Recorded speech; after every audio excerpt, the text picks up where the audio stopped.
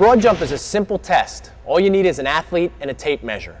Once the tape measure is laid out on the ground, the next step is the athlete's going to jump and we're going to record it. How that's going to be performed is Pete is going to bring his toes to the front of the line, but making sure that he's not in front of the tape measure at all.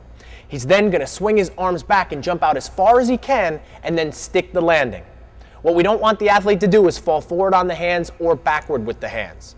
And to get the recorded measure, you're then going to find the backmost heel and measure the distance away from the original line that he went.